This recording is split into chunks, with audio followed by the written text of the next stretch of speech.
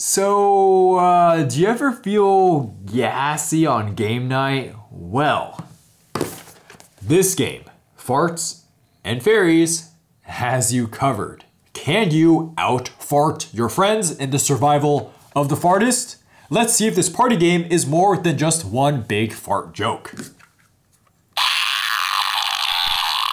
Let's go. To be the survivor of the fartist, you want to manage your hand of cards to make sure you have the least amount of farts in front of you represented by these gross looking fart cards. And then of course, you're farting in your friends' faces with farts from your hand. Yep, passing gas is the key thing going on. So every turn, you draw a card, then play one card from your hand, like the obvious, farting. There's a lot of farting, and you want to get it out of your hand because you get penalized for it late game, so fart away. But be careful, because when you launch a fart attack, your opponents can respond using all of these green survival cards to defend against the stench. And then you can play a card in response to their card. So then the fart can keep bouncing around in this duel, and then wherever the fart lands, it'll stay in front of that player. Or instead of farting at someone for your turn, you can play one of these blue cards that let you do actions, like eating some beans to get a new hand. Then, when the deck runs out and everyone has their last turn, whoever has the least fart value in front of them, combined with any value in their hand, wins the game. They just have the cleanest air quality and can breathe the best. That's the bare bones of this game. We'll get to the fairy part of this Farts and Fairies in a bit. So now on to the review, breaking down the tiny fart particles of this party game. To blast off the pros, the components are all good. You got this nice insert for all the cards, and then the cards, man, these feel amazing in the hand. Not only do all the colors pop super well, but the cards are slippery with just the right amount to keep this gassy game barreling forward. And of course, every single card has this cute cartoony style, but the fun is only just beginning with this. There's a lot of, well, let's just call them stinky dad jokes in this game. And yeah, while they are cheesy, they actually end up working well to get you into this mindset of this ridiculous party game. Okay, here's one. The Queen of Farts. Or how about this one? Who cut the fartest in cheese with the Grim Reaker? Okay, but then the heavy hitter with some stinky philosophy, I stink, therefore I am. With your man, Rene des Farties. Really, these are just unrelenting, but they never take up the key part of the card, so they're there if you want to laugh at them. Really, all these quick jokes on these easy to handle cards just get you eager to start playing the game and farting away. And to do this, it's super easy. All you're doing is two things. You draw a card, and then you play a card. If you don't want to play a card, well, you can just draw another card, which means you draw two cards in one turn. So it may look like with all the simple cards that this game has very little thinking, but actually this game has quite a bit of hand management going on, or as we might want to call in this game, fart management. See, look, you're going to be a little nervous about these nasty farts just sitting in your hand. You gotta let them go before the game ends, or else they'll become your problems. The only way to get rid of them is to play them on your turn. So what are you waiting for? Don't be shy, just blast away. But what could be making you a little shy are your opponent's survival cards, which summon a gust of wind to blow the farts right back at ya. Or it makes your friend a superhuman ninja to deflect the fart to anyone, including you. But you can play another deflect to counter their deflect, and then they can play another deflect to counter your deflect. And so on, until the fart lands on someone, and it could definitely be you who just launched the fart. This will make you think twice about playing farts on just whoever, because what if they deflect it back to you? But at the same time, you want to stock up on these survival cards to push back farts to people, or even to just use defensively if they try to fart at you. In this farting frenzy, survival cards are worth their weight in gold. You need these cards, but a lot can just get dropped on one turn as you wave a single fart around. Is arguing over one fart worth it if you empty your hand? Sometimes you may just want to shrug and take up a little princess fart. Come on, that's barely stinky at all at just one. Couple this fart management with all the different categories of cards and it can give you some stuff to marinate on. There's a steal to blindly snag cards from an opponent, but make sure you don't grab one of their farts. Then there's beans to munch on and reset your hands, or the crazy hand swap. Yep, you can swap your hand with someone, which lets you set up some pretty strong plays. If you got a bunch of ugly farts in your hand, well, just give it to an opponent with your swap card near the end of the game, and then they don't have enough time to fart out all those cards. Then, how about interacting with cards in front of people? There's the Fart Atomic Bomb, which will move a fart in front of you to any of your opponents. Or there's passives you can play, like locking someone in the bathroom to skip their turn, or using the trick of wearing a helmet to save your nostrils from stench temporarily. As the game says, Houston, we now have protection.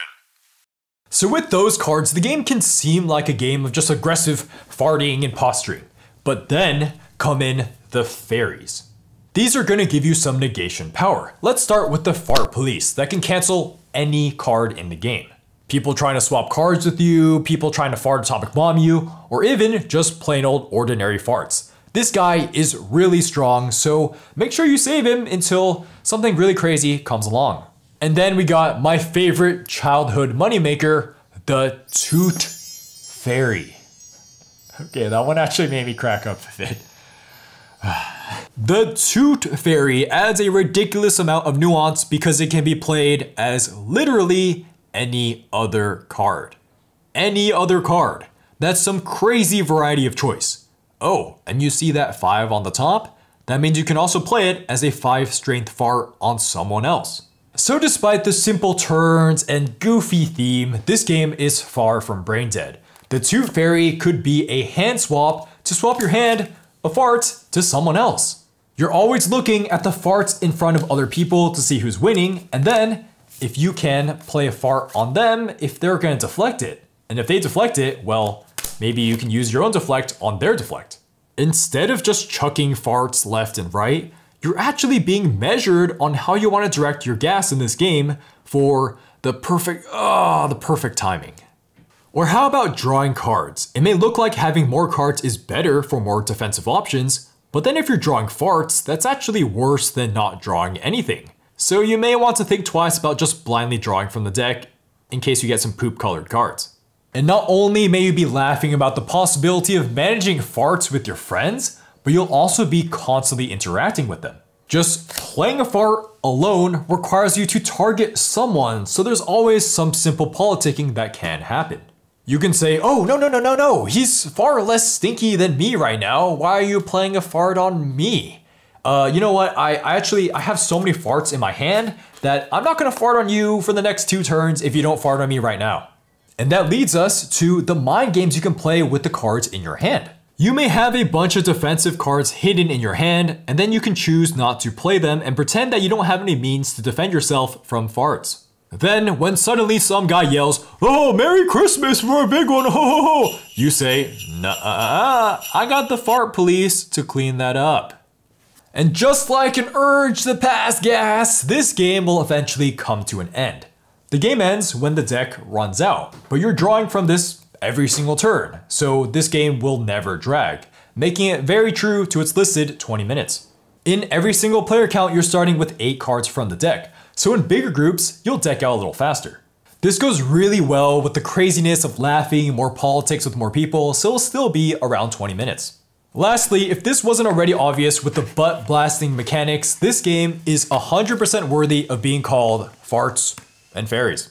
Just like rocking from side to side after a gassy meal, you can feel the tension of farts accumulating in your hand, and you really need to let them out before the game ends.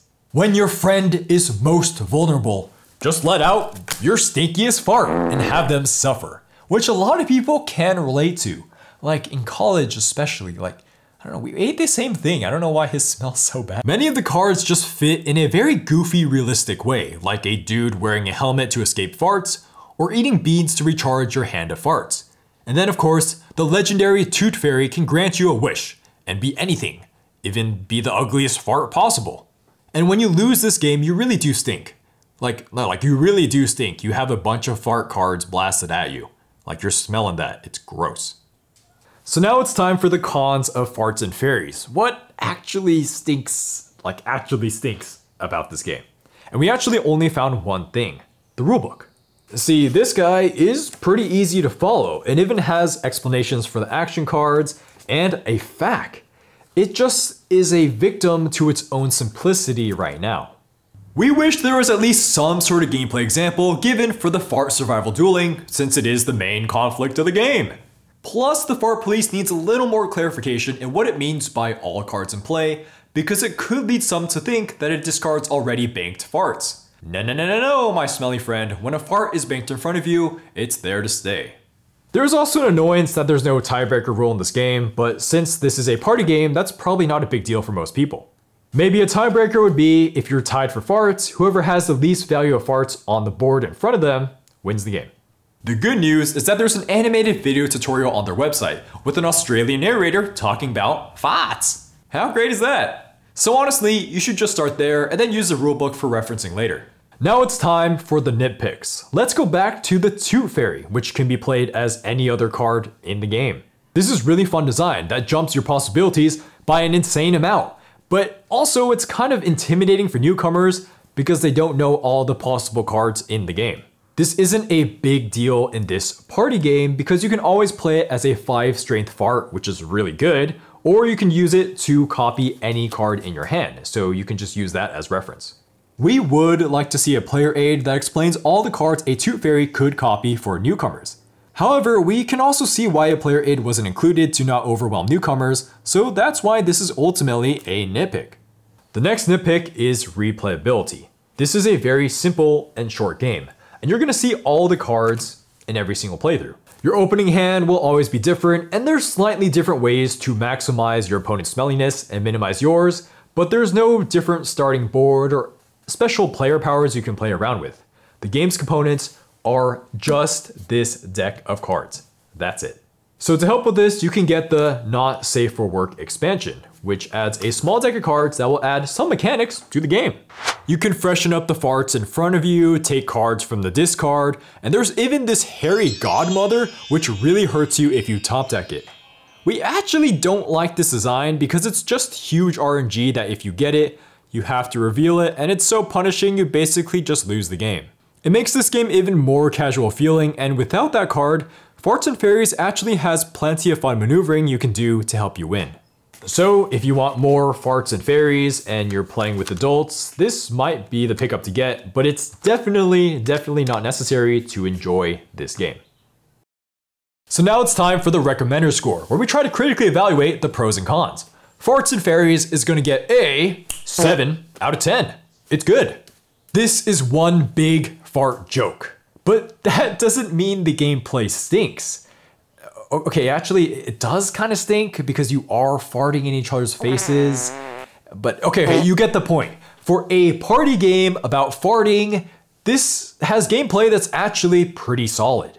Also, this could fall under the realm of filler card games because it doesn't require a lot of people to work well. Really, there's some nuance on how you want to play cards, how you want to draw them, how you want to mind game, how you want to respond on your opponent's turn. But remember, this is still a game called Farts and Fairies. And this is a party game that can be played by basically anyone. Bookkeeping? None of it. Punishing? No, not at all. Even if you're behind, you can just fart on the guy who's winning, or you can organize some weird politics or a crazy combo with the swap card. Sure, there are luck elements, like you could top deck Da Vinci the Fartist on the last turn and lose the game. Fartist. But with the theme and playtime, are you gonna get upset about losing a game on farts in 20 minutes? For the most part, you have some big thinking possibility too, like which of the other 10 cards do you want the Toot Fairy to be? The game doesn't ever slow down because it's so simple, and if you don't have anything to do, well, you can just draw a card and the game just keeps going on and the gases just keep swirling and mixing around. The only real upsetting thing right now is the rulebook, so if you do buy this game, make sure you have a web browser on hand to answer the questions that will come up. If you are a smaller party of 2 players, this game becomes a pure farting duel. There's a lot more mind games and thinking that comes in, but also since there's no politics, you're very victim to luck. The game is serviceable at 2 players, but if you want the full experience, play with at least 3 people. We want to point out that while Farts and Fairies does many things well, there is no specific mechanic that is going to blow away those looking for the next highly replayable, ingenious party game. If you turn your nose away at this fart theme, yeah, this game is not for you. But for everyone else who likes the idea of playing with farts in a card game, you're not going to take gameplay that seriously anyways. It's called Farts and Fairies. Farts and Fairies. Like, real talk, for those of you who struggle to find people to play with, aren't farts the most relatable thing for us eating and digesting humans? This is an amazing icebreaker. Show it to your friends to see if they have the same sense of humor as you do. Or you could play it with your family to get them started on some actual hand management. You will learn the ways of how to be patient with your toots. Instead of just letting out your nastiest fart right away, be careful with it and let it sit there in your hand for the perfect time to strike. Save your nastiest farts for your friends, and all the while you'll be watching their hands as you deflect and fan away their farts. Oh, and don't sniff your own farts, because if you keep doing that, you'll lose in this game. My personal score for Farts and Fairies is going to be a 6 out of 10. I have an above average time with it. This has been an absolute delight with family, where the farting was just so easy to understand, and the cards are simple that sometimes having 8 of them in your hand is not a big deal. I find it quite entertaining weighing the options between whether or not you want to draw or play an action in your hand, because if you draw, then you might draw a fart, and that's hilariously terrible. And it's fun to think about how to use your defensive cards, because once you use them up, then you're vulnerable to getting farted at. And the Toot Fairy, that could be any card, man, there's just so much to play around with there. Any card, any single card. The whole I fart in your general direction, though, does get a little old for me after 1 or 2 games with the simplicity. So I can really only play this game for a little bit at a time, and then the fart jokes will be saved for another playthrough. So yeah, I don't take this too seriously, but it has actual mechanics to keep me engaged, and it's farts. It's farts. As always, thanks to our patrons for making videos like this possible. We got John S, Manuel G, Brian C, Clifford H, Aaron W, Max B, Bora, Jeremy MC, Charlie P, Quinton S, Sam S, Travis R, Alma Y, Bonzi K, Ryan D, Jennifer L, Brett M, Matt G, Peter Z, Spinner 71, Ryan J, Brad G, Tiamo, Period, Mark A, Nathan Z, James M, and Evan B. And we got 3 Mad Lads of Cardboard. We got ZL, Jeff L, and John F, and we also got Amy, our Mad Lady of Cardboard. So we got playthroughs with patrons and more behind the scenes stuff in our Patreon link below if you want to check that out. So yeah, thanks for watching till the end of the video, and as always, remember to like and subscribe if you like the content. Probably not fart themed stuff in the future. Probably not. Go ahead and recommend any games you'd like us to review, and I'll see you guys later. Bye bye.